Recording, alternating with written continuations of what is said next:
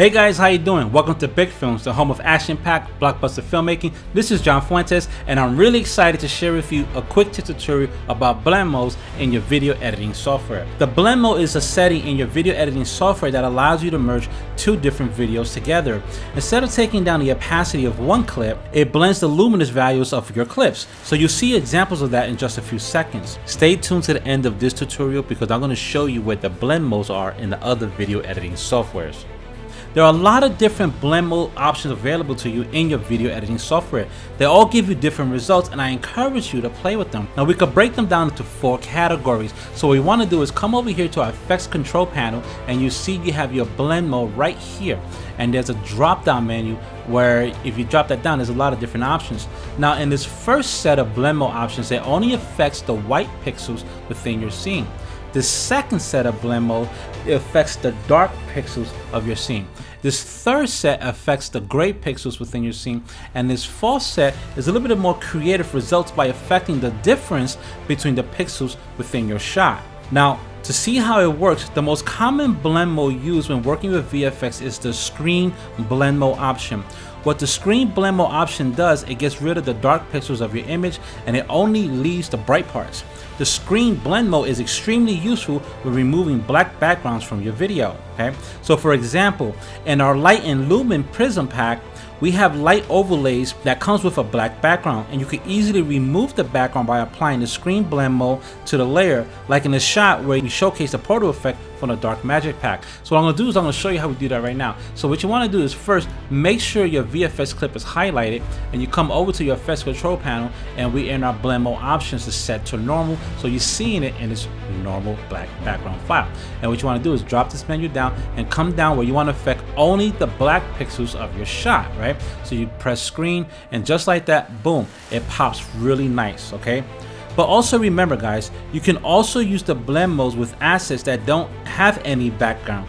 So we often use them with effects like fire and energy and smoke. Okay, this allows you to better blend the effects with the brightness of your shot and to make it look more neutral, more natural, or more organic to your scene. So for example, in this shot here is from the magic pack, right? We have our magic energy and Special K. He's right there in the streets of New York fighting off some evil entity coming down from the sky.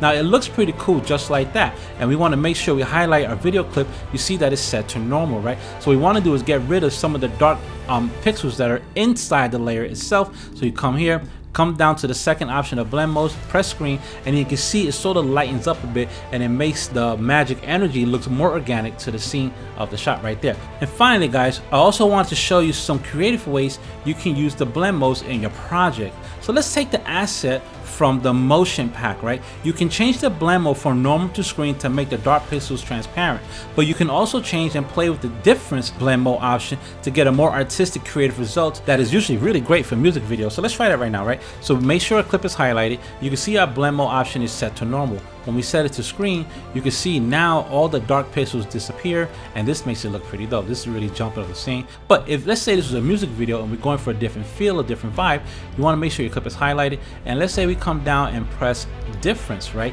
And now what it's doing is affecting the differences between the pixels of the shot itself of your VFX. So as you scroll through it, now it gives it a little different look, a different vibe. So it's really up to you and the visual style that you're going for and the type of film or music video or documentary, feature, or short film that you're doing. Okay guys, now that we got through this Premiere tutorial, I'm going to quickly shift and show where you can find the blend modes in the other video editing softwares like PowerDirector, Final Cut, and DaVinci. So let's jump into that. For all those using Final Cut, this one's for you guys. I'm going to show you where you can find your blend mode options in Final Cut, right? And in Final Cut, the cool thing is it's pretty straightforward because as you can look at it, it's all right in front of you here. You don't have to go through different menus or folders like in some other editing softwares. So what you want to do is make sure your VFX clip is highlighted, just like I have here, and you can see the black pixels are here, right here. And I have my blend mode up here in my effects control panel. It is the very first option in Final Cut. As you can see, it's set to normal. When I hit that drop down menu, go to screen, hit screen, and you can see the black pixels go away here. So you got your VFX integrating with your scene nicely. So guys, that's how you find your blend modes in Final Cut, is in your effects control panel, first option in the upper right hand corner. For all those using DaVinci Resolve, this one is for you. I want you to pay close attention to it because the wording in this one is a little bit different.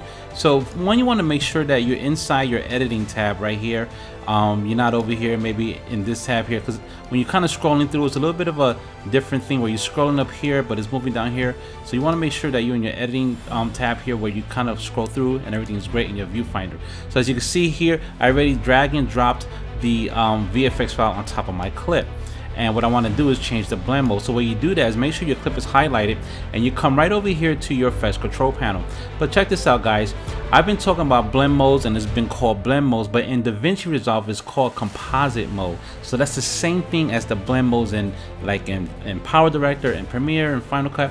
So in DaVinci it's called composite mode, and you see that it's set to normal and we have our black pixels here. So when I click that down, the screen option is way down at the bottom. It's kind of going in alphabetical order, guys. So you just want to come all the way down to screen, press for screen, and you can see here now the black pixels disappear. So in DaVinci, that's how you find your blend modes, but it's called composite mode. So you don't want to get confused if you're hearing something like, hey, how do I change my blend mode in DaVinci? It's called composite mode. For all those using PowerDirectors, this one's for you. So as you can see here, we have our clip here, and it's the same clips that we have in Premiere. And what I want to show you is where you could find your blend modes option. So you want to make sure that you have your little hand here hovering over your VFX clip. You want to double click on the VFX clip, and you see that this effects control panel pops up here. So now we have our scene right there. And what we want to do is kind of scroll down here, and you see your blend mode option here. And you see it's already set to screen. So if I set it back to normal, our black pixels will come right back into the shot and cover it up. So what we want to do is so when you drag and drop your VFX into your timeline, right underneath your video clip here, you want to change your blend mode from normal to screen, just like that, and then you press OK so it can apply to it here in your viewfinder. Blend modes are extremely useful when working with VFX assets. They can make your effects look more realistic, more organic to your scene, or let's say on the opposite side, you can use a blend mode to make an artistic choice for a creative shot and make it look more unique. So check out our website to find out of our latest packs, and don't be afraid to experiment with blend modes when you're using our effects. So I hope this quick tip tutorial is very helpful for you, and if you have any questions, please feel free to reach out to us. We'd be more than happy to answer them. But always remember, guys, you are what you write, you are what you shoot, and you are what you edit. So with that said, go out there and make big films.